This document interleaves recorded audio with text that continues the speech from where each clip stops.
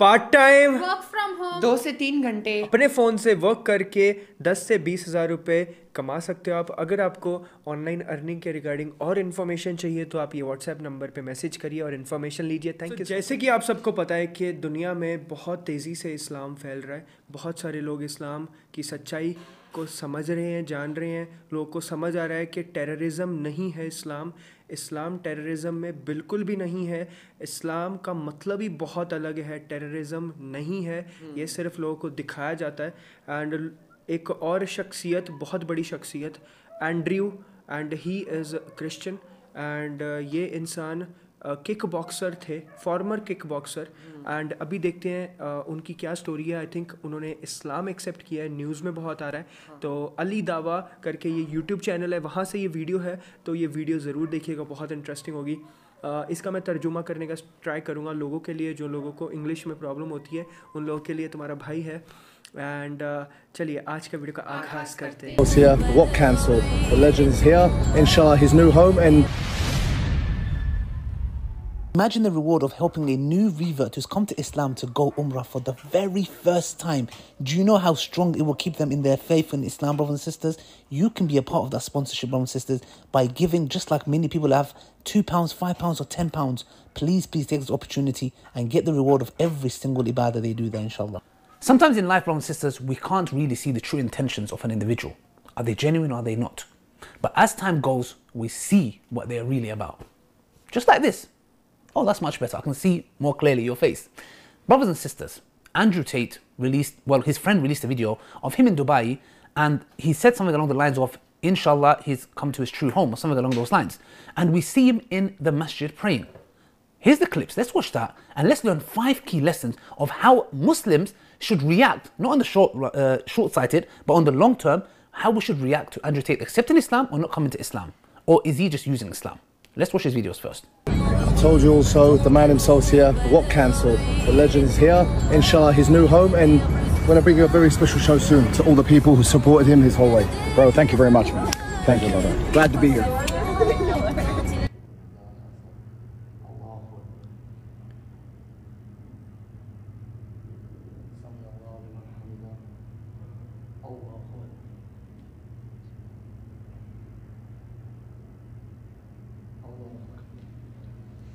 So guys, what you saw there was Andrew Tate with his friend, Muslim friend, and he's in the masjid.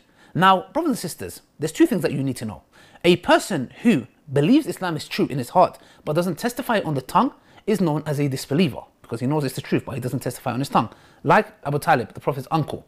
A person who doesn't believe it in his heart, but utters it on his tongue, is known as a munafiq, somebody who is pretending to be it's like an imposter pretending to be a Muslim. The first thing that we need to learn is this, brothers and sisters. If Andrew Tate does come to Islam, or he's already become a Muslim, we hope so, because it seems like he's praying, and that could show the action. If the action is genuinely, Iman is connected to the actions. If the action is purely that he believes this, then he's accepted Islam. However, obviously some scholars might say that he has to testify it.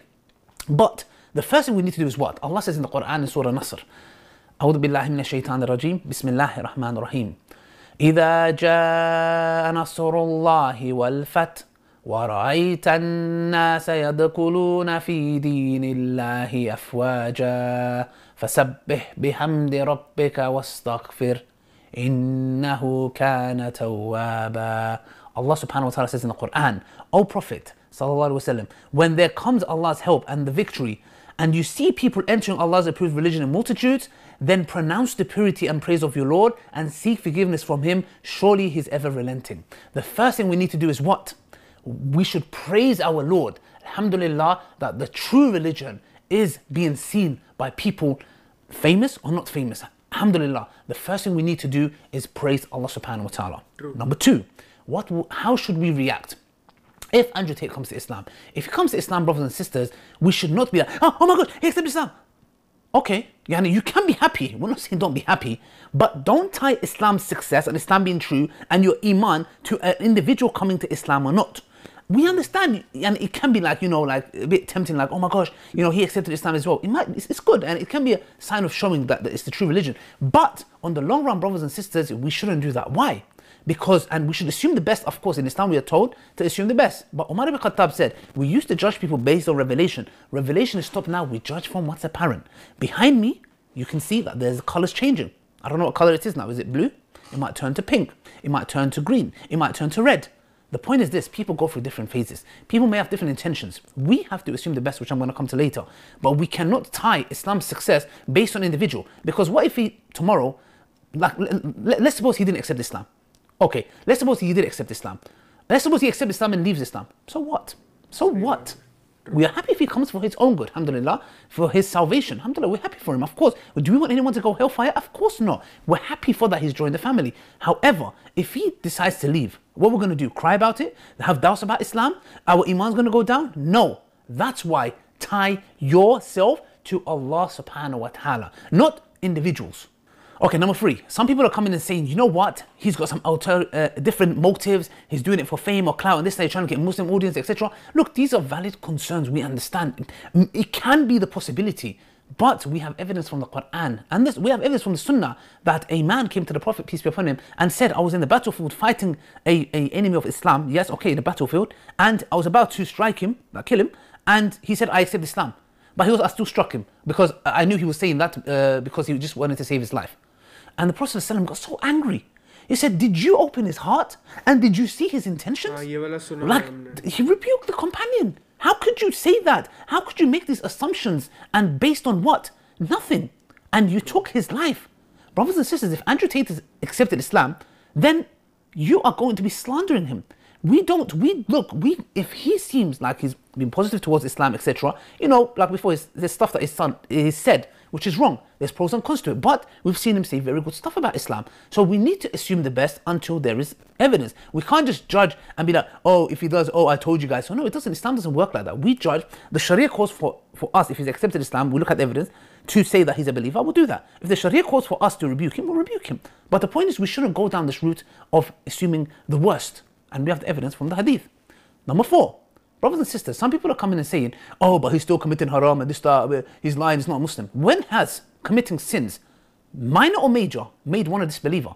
I mean, this was the ideology of the Khawarij, you know, and I'm not saying, by the way, let's be clear here, we know some people of absolute ignorance claiming an individual or people are Khawarij because they said something pertaining to that. I'm not saying that. But what I'm saying is we don't have that belief. We shouldn't say that. We shouldn't say, oh, this person cannot accept Islam because he's committed sins. Aisha radiallahu anha said, if Islam was to come with halal and haram, nobody would have come to Islam. What does that mean? That means, brothers and sisters, when we're given dawah and nasiha, we always do it the wrong way round. We come to people, okay, now we're going to teach you what's haram. This haram, haram, haram, haram, haram, haram, haram, haram, haram. La ilaha illallah. Is Islam just about haram and halal? When the person leaves Islam, what's he going to say? Yeah, I was a Muslim. What did you know? Oh yeah, I learned what's haram and what's halal. Is that it? Islam's foundations are tawheed. Islam is much more than haram and halal. Of course, it's connected to tawheed. But the point is this. If we did our da'wah the right way in nasiyah, once you enter iman and teach the personal beauty of tawheed and the ugly side of shirk, once iman enters the heart, they will let go of haram themselves and they will embrace halal themselves. We do it the opposite way round. And this makes Islam look as if it's just a robotic religion and there's just some protocols you need to follow. Islam is so much spiritual and deeper than that. It's more than don't follow this guy and he's misguided and this, that, and this kind of pathetic things that make people run away from Islam. So Islam is much more deeper than that. So guys, this was a reaction on Ali Dawa and channel. बहुत बेहतरीन video था ये. Actually उन्होंने बहुत ज़्यादा fast बोल रहे थे. मेरे को भी इतनी अंग्रेज़ी इतनी बेहतरीन तो नहीं आती है, बट स्टिल आती है. समझ तो आ गया मेरे को. मोटा मोटी जो चीज़ है ना वो समझ आ गई, क्योंकि वो मैं बताता हूँ. क्योंकि उन्होंने जैसे बताया कि एंड्रयू जो बंदा है वो दुबई में किसी अपने मुस्लिम दोस्त को मिला. He is a kick boxer, बड़ा आदमी है and he is a famous personality. तो सबको लग रहा है उसने इस्लाम एक्सेप्ट कर लिया just because he was praying in the मस्जिद. बट मतलब ये बोल रहे थे कि लोग ना ऐसे बहुत खुश हो जाते हैं यार देख के कि यार इसने इस्लाम एक्सेप्ट कर लिया, इसने इस्लाम एक्सेप्ट कर लिया. बट ये सबसे बड़ी चीज़ नहीं होती है, क्योंकि कोई भी इंसान इस्लाम दिखावे के लिए भी एक्सेप्ट कर सकता है, राइट. कोई भी इंसान कुछ भी दिखावे के लिए कर सकता है. मुनाफिक हो सकता है या फिर ज़ुबान से या फिर अपने अंदर रख सकता है बट ज़ुबान से नहीं, टेस्टिफाई नहीं कर सकता. वो चीज़ बता रहे थे. और वो ये भी चीज़ बोल रहे थे कि जब भी किसी को दावा दो, मतलब जब भी किसी को हम इस्लाम की तरफ बुलाएं तो उस टाइम पे उस इंसान को हमेशा ऐसे नहीं बोलना है कि ये चीज़ हराम है, ये हलाल है, ये हराम है, ये हलाल है, इसको करो, इसको ना करो, इसको करो, इसको ना करो। सबसे ज़्यादा इम्पॉर्टेंट चीज़ इस्लाम में है तौहीद। अगर इंसान की तौहीद, अगर इंसान का अकीदा बेस्ट है, बेहतरीन है, 100% लॉयल, रियल है, तो वो इंसान खुद से हलाल और हराम का फ़र्क करेगा और वो खुद से उस चीज़ को छोड़ेगा जो हराम है। बट अगर उसकी तौहीद और उसका जो अकीदा है वो सही नहीं होगा तो वो इंसान कुछ नहीं कर सकता। तो सबसे पहले ये इम्पोर्टेंट है भाई, शिर्क। आपका जो विश्वास है, आपका अकीदा, आपकी जो तौहीद है, कैसा है वो, क्या जानते हो आप क्या समझते हो, आपका दिमाग क्या कहता है, आपका मन क्या कहता है, आप करते क्या हो, अमल क्या करते हो आप, ये चीज़ आप पे ज़रूरी है, तब जाके होता है। तो यही चीज़ बोली उन्होंने, बड़ा अच्छा लगा मुझे, बड़ा बेहतरीन वीडियो था। आई होप आपको मैंने ट्रांसलेशन मस्त शॉर्ट में करके बता दिया। तो आई होप आपको वीडियो अच्छा लगा होगा। तो मिलते हैं अगले वीडियो में, bye, take care, C you.